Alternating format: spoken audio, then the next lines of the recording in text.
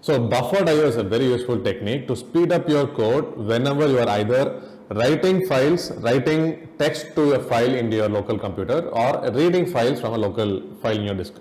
So you can do this using the Python's IO package. It's readily available, but people don't often use it. By adding just one single line of code, one small hack, you can make your code perform a lot more faster. Let's see an example of this.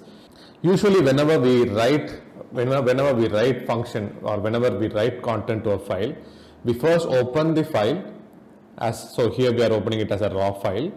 Then we write the raw file. On the raw file, we will write some data to it, right? This is the normal way that we will write data to a file. But with buffered IO, all you need to do is have this one more extra step. That is, you open the file, but before writing to it, we buffer the contents of the file into a buffer, right? So we do that using io.bufferedWriter. This object, we can write the content of this file to this buffer. Then from this buffer, we write to the file.